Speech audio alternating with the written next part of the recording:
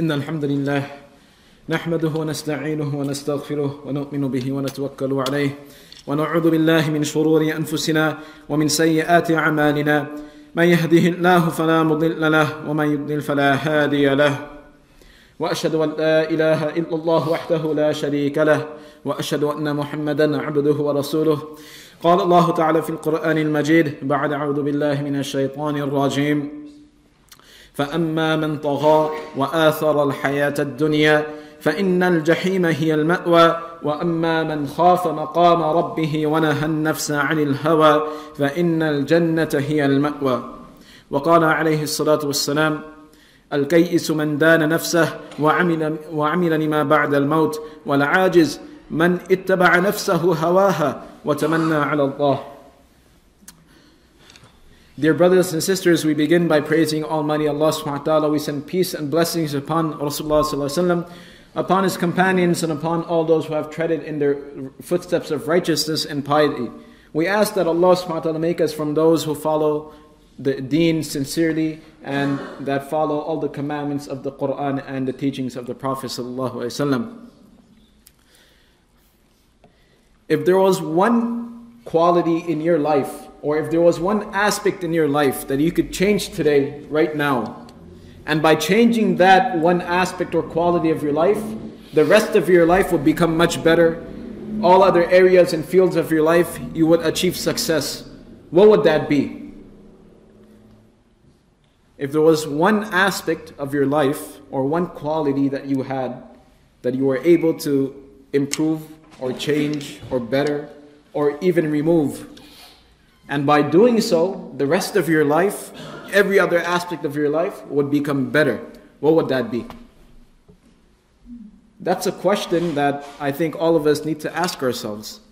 Because asking ourselves these kind of questions will eventually lead us to becoming aware of our shortcomings, whereby we can rectify ourselves and become better. But the answer to the question, and I think when I mention the answer, it should be pretty much, everybody will pretty much agree, that if we had a little bit more self-control, if we're able to discipline ourselves a little bit more, if we could just do what we needed to do when we needed to do it and not be lazy about it, I think all of us would have had a better life. I think that's something all of us can agree on, right? That no matter how successful we are, deep down we always know that if I did a little bit better, if I just worked a little harder, then I know I could have done much better. So when I say, if we can improve our discipline, or if we can control ourselves a little better, self-restraint, I think I speak for everyone, knowing that if we can improve this one quality, this one characteristic, this one trait in our lives, then everything else will become better as well. In fact, there's so many different books, so many different programs and coaching programs that are in place, that are in effect, which simply focus on teaching people how to be self-disciplined, how to discipline themselves. Discipline, the definition of discipline is doing what you need to do when you need to do it, right? Discipline is doing what you need to do when you need to do it, when it needs to be done. Not 2 hours later, not 2 days later, but when it needs to be done, you get it done, whether you like it or not. That's discipline. Then you understand you have to get this done, whether you feel like getting it done or not, you're going to do it. And disciplining yourself will eventually end up or result to creating better habits. And there's a beautiful saying, there's this motivational speaker I listen to, his name's Zig Ziglar, right? He says, if you do what you need to do when you need to do it, then a time will come when you can do what you want to do when you want to do it. Right? If you do what you need to do right now, when you need to do it, then a time will come when you can do whatever you feel like doing whenever you want to do it. Right? And in our deen, this concept of self-discipline, of self-restraint, is the foundation of everything. In Surah Al-Nazi'at, Allah subhanahu wa ta'ala says, فَأَمَّا مَنْ طَغَى وَآثَرَ الْحَيَاةَ الدُّنْيَا فإن الجحيم هي المأوى وأما من خاف مقام ربه ونهى النفس عن الهوى فإن الجنة هي المأوى. He's comparing two different people. One person, Allah subhanahu wa ta'ala says, فَأَمَّا مَنْ طَغَى, the person who has transgressed, the person who was neglectful and did not follow the commands of Allah subhanahu wa ta'ala. فَأَمَّا مَنْ طَغَى وَآثَرَ الْحَيَاةَ الدُّنْيَا, and he preferred his life in this world over the life of the hereafter. He did not have enough discipline. The person knew that one day I'll die. The person knew one day I'll have to stand before Allah subhanahu wa ta'ala. The person knew it was time to pray right now. The person knew that these are my responsibilities that I have to fulfill at the moment. But وَآثَرَ الْحَيَاةَ الدُّنْيَا, rather he gave preference to this world, the luxuries of this world, the instant gratifications of this world. So he's put away the sacrifice, he put away the things he needed to be done so that he can acquire long-term happiness in order to do things that will give him instant gratification, that will make him instantly happy, immediate pleasure. And that's when you think of that, subhanAllah, that's the exact society that we're living in. We live in a society where we're just constantly bombarded with instant pleasure, right? You tell people about working hard about making sacrifices, controlling yourself, and they tell you things like, you're too conservative, or what kind of life is that? But if you look at any successful person, whether that person be Muslim or not, right? You see that each successful person got to where they were because they had self-discipline. They did what they needed to do when it needed to be done. Even if they're messed up, right? You have so many successful people that are just horrible people, that are just the worst people to deal with, right? They cheat, they cheat you, they scam you, whatever the case. But they have the discipline to do everything on time. Whether they cheat you or lie to you, they still have the discipline to lie to you on time, right? And that's why they become successful. So having discipline is the foundation, the key to happiness and success in this world and the hereafter. And Allah subhanahu wa ta'ala mentions in the Quran.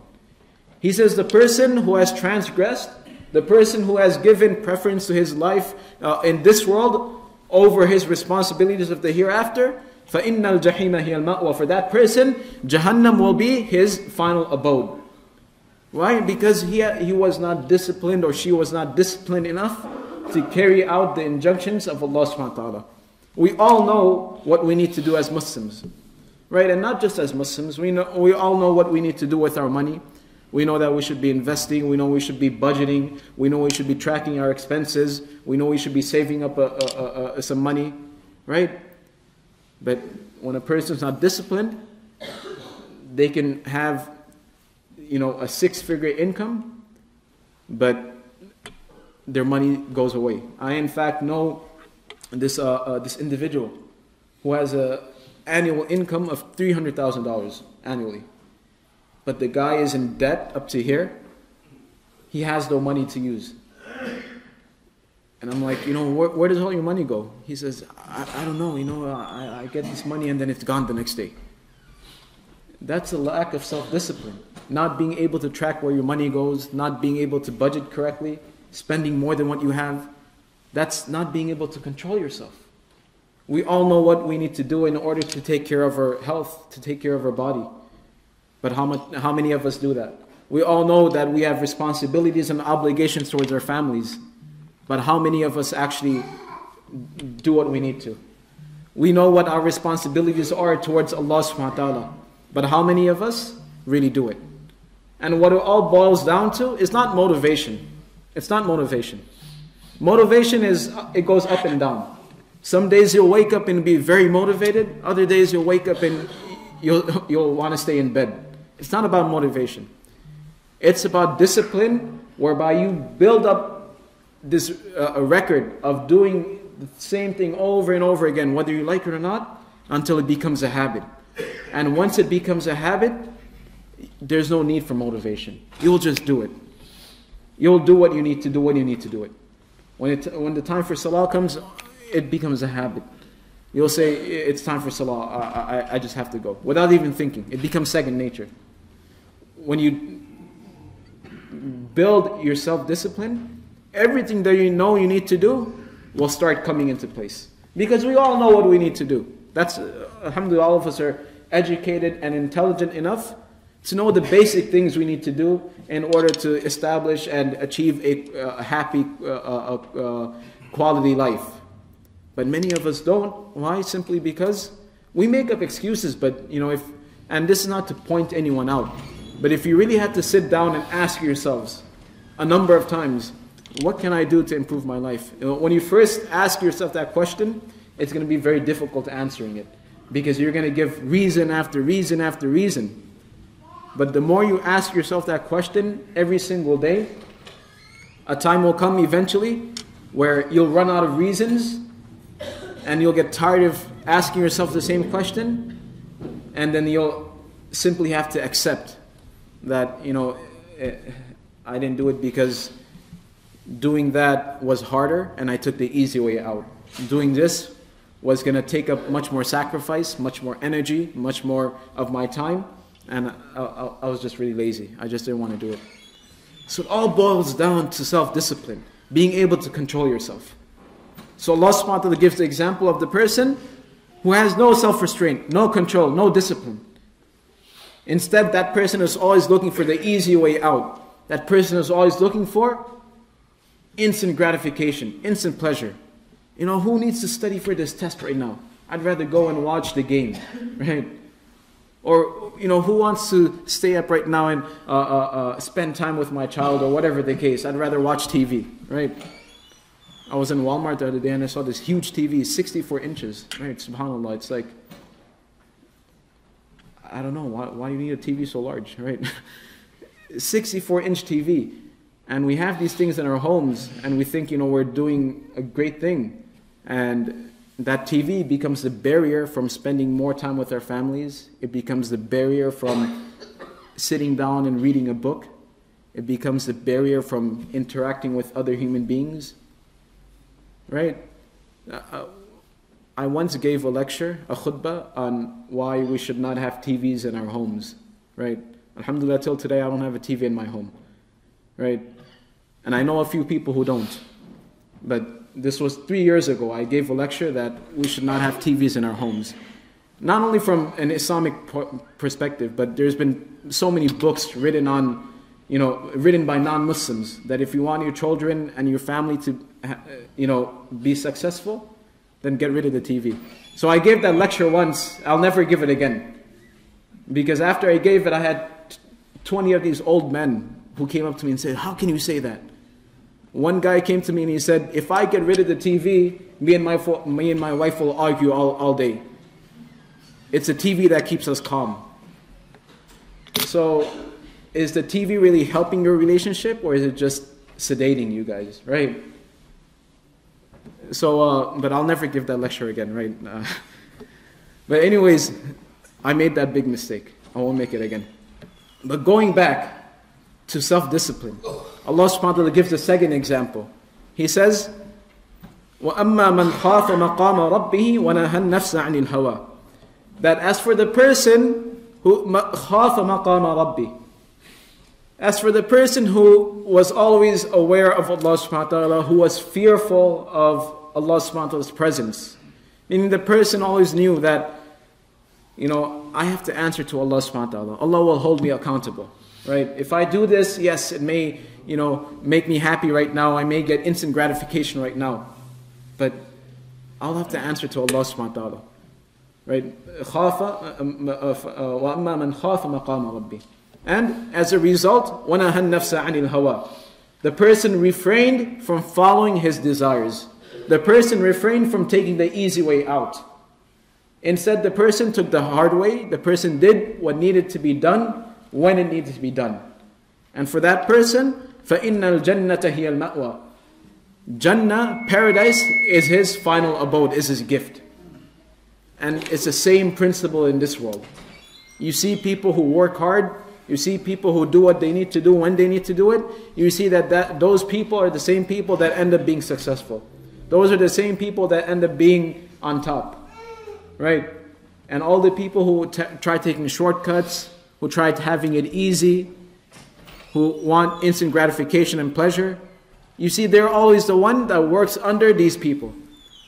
You have 20% of our society that are these successful people. And you have the rest 80% who work under these 20%. Right? It's the same principle in this world as it is in the hereafter. If we can develop this one quality of discipline, of restraining ourselves, of doing what we need to do when we need to do it, then inshallah, a time will come when we can do what we want to do when we want to do it. And that's something all of us really want. Right? And a hadith of the Prophet ﷺ, he says, giving an example, comparing between the person who has no discipline and the person who controls themselves, a person who has self-discipline. He says, Al-Kayyisu man dana nafsa wa amila lima ba'da al-maut. He says, Kayyis is the person who is al-aqil, is an intelligent person. It says, Al-Kayyis ay al-aqil al-mutabassir fil umur, al-nadir fil awaqib. That Al-Kayyis is a person who is intelligent. Al-mutabassir fil umur, he has foresight into what he's doing. Al-nadir fil awaqib, he is aware of the consequences and the implications of his actions. That you do one thing today, you understand or you have an idea of what the result is going to be 5-6 weeks down the line or 2-3 years down the line. They don't make hasty decisions. They don't make irrational choices. That's the person who is al-kayyis. They have foresight, they have intellect, they have understanding and long-term sight, long-term view. So the Prophet ﷺ, he says, Al-Kayyisu man dana nafsa, is the person who puts his self down. The intelligent person is the person, Al-Kayyis, is the one who dana nafsa. Right? Dana comes from low. Right? And from dana is also the word dunya. Dunya is low. Right? Dunya is low. Al-Akhirah is the one that's on top. It's next. Right? So dana is the one who lowers himself. He restrains himself. He restrains his desires. He doesn't do whatever he feels like doing. Rather, وَعَمِلَ لِمَا بَعْدَ الْمَوْتِ. Rather, he has the foresight and the understanding to understand that after death, there is going to be that accountability. So, عَمِلَ لِمَا بَعْدَ الْمَوْتِ. Therefore, he works for the hereafter. He doesn't work only for today, but he works for 10 years down the line, and he works for what's even going to happen after he passes away. That is the person who is al-kayyis. He has foresight, he has understanding and intellect. So what does he do? He controls himself, she does what she needs to do, and they work towards achieving long-term goals. And then the Prophet ﷺ, he compares that to the person al-ajiz, the person who is deficient. Al-ajiz, a person who is hopeless, a person who is hapless, a person who really can't get anything done, is deficient. Right? It says, Al-ajiz al-muqsir fil umur, a person who really doesn't know what's going on. They make hasty decisions, irrational, uncalculated decisions. Let me just do this, let me see what happens. Right?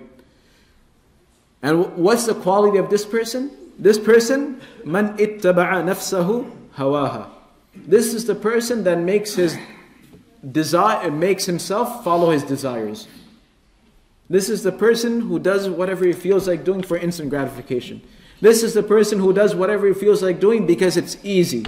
This is the person who does whatever he wants to do because they don't want to put in the time, the effort, the sacrifice of doing what's right. That is the person who is al-ajiz, the person who is weak, the person who is deficient, the person who is hapless. And what's the result of this person? It says, "Man ittaba' nafsahu hawaha wa tamanna 'ala Allah." And on top of that, once they make all these mistakes, once they,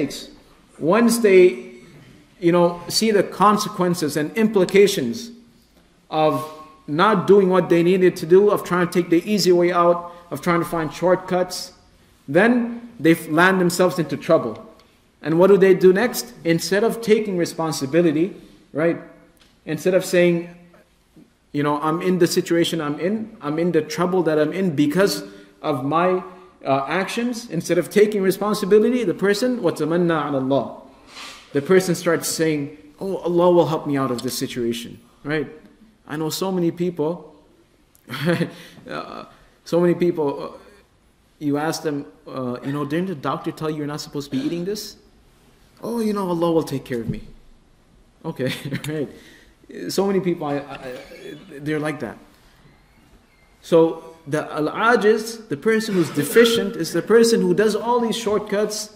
They look for instant gratification, instant pleasure, and then when they land themselves into trouble, then instead of taking responsibility, because if they take responsibility, they have to accept that I have to change my habits, I have to start doing what's needed. Instead they say, Allah will take care of it.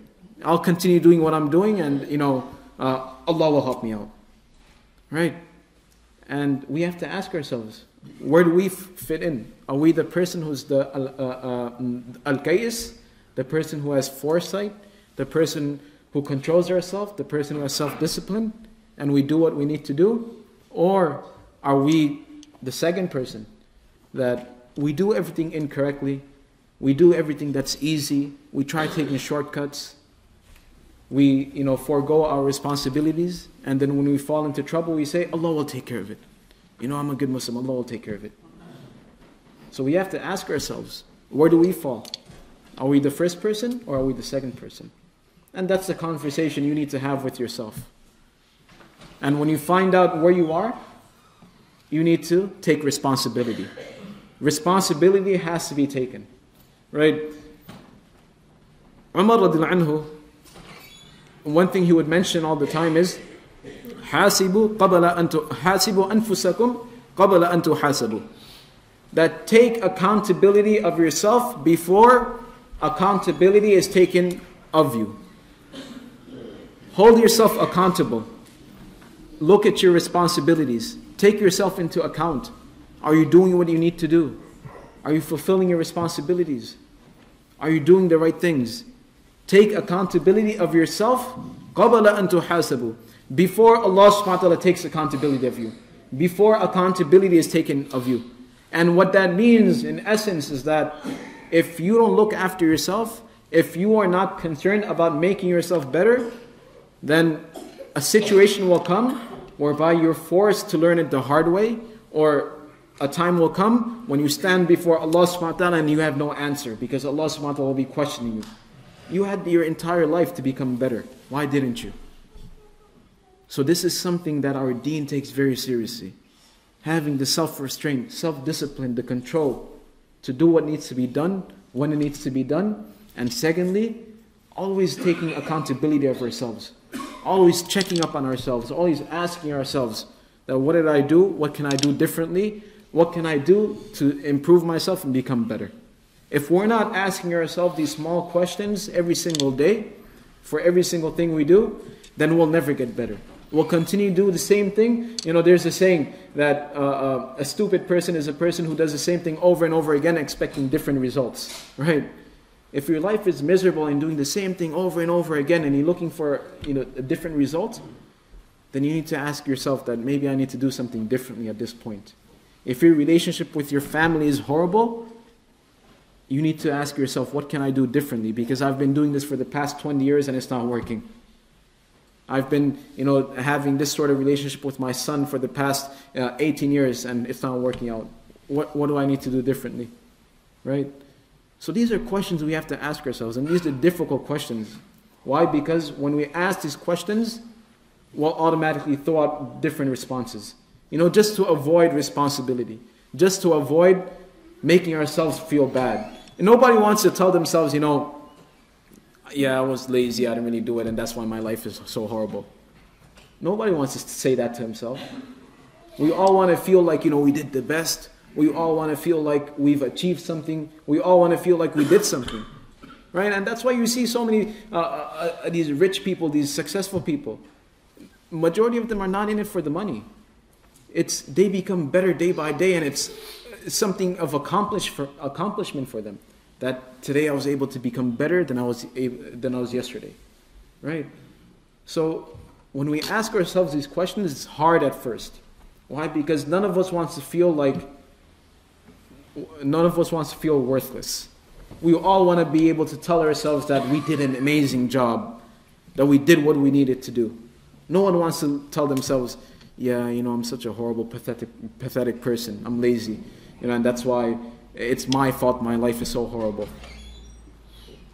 It's very difficult to admit that. But once you admit it, once you take responsibility, that's your first step towards change. And that's the first, and then you can start learning to discipline yourself, as Allah subhanahu wa ta'ala says in the Quran, as Rasulullah sallallahu alaihi wasallam teaches us. That at the end of the day, you'll have people, your friends, your colleagues, or whoever else. They'll tell you, forget about this work, or forget about doing that. Let's go eat somewhere, or let's go chill out. Let's go hang out, right? Forget this. No one cares. Those are the people that will end up dragging you down and impeding you from achieving your goals. And then you'll see them 20 years later from now, they'll be in that same position. And if you haven't distanced yourself and do what you need to do, then you'll be in that same area. So may Allah subhanahu wa ta'ala allow us to understand this. May Allah subhanahu wa ta'ala allow us to become self-disciplined. May Allah subhanahu wa ta'ala discipline ourselves, Allah give us the tawfiq to discipline ourselves, control ourselves, restrain ourselves from doing what we shouldn't be doing, and giving us the discipline to do what we need to do when we need to do it. I mean, if there's anything I said that offended anyone, please forgive me. Inshallah, that was not my intention at all. سبحانك اللهم وبحمدك أشهد أن لا إله إلا أنت أستغفرك وأتوب إليك. بارك الله لنا ولكم في القرآن المجيد ونفعنا وإياكم بالآيات وذكر الحكيم. أستغفر الله لي ولكم ولسائر المسلمين فاستغفروا إنه هو الغفور الرحيم.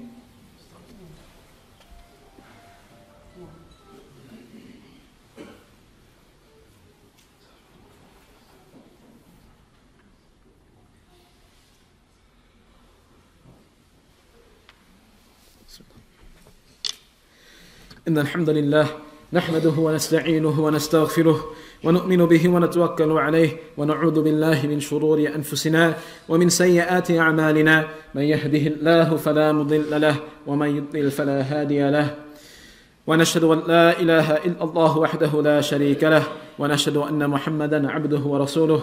قال الله تعالى في القرآن المجيد بعد أعوذ بالله من الشيطان الرجيم إن الله وملائكته يصلون على النبي يا أيها الذين آمنوا صلوا عليه وسلموا تسليما. اللهم صل على محمد عبدك ورسولك وصل على المؤمنين والمؤمنات والمسلمين والمسلمات وبارك على محمد وأزواجه وذريته. قال النبي عليه الصلاة والسلام أرحم أمتي بأمتي أبو بكر وأشدهم في أمر الله تعالى عمر وأصدقهم حياء عثمان وأقضاهم علي وفاطمة سيدة نساء أهل الجنة والحسن والحسين سيدا شباب أهل الجنة وحمزة أسد الله وأسد رسوله رضوان الله تعالى عليهم أجمعين. Just a few announcements, inshallah. Tonight we will be having our family night, and the topic for family night, I think it's a very relevant topic. We will be speaking about the different struggles and the hardships that the companions faced. I think that's a very relevant and a very beneficial topic for us to listen to. So inshallah, all of us are invited and welcome. So please bring yourselves and your families. We will be starting at 6:45 tonight for dinner, and then after the Isha Salah, which is at 8 p.m., we will be having our event. So inshallah, everyone, please try to attend. With that being said, inshallah, we can begin our Salah. Aqim as-Salah.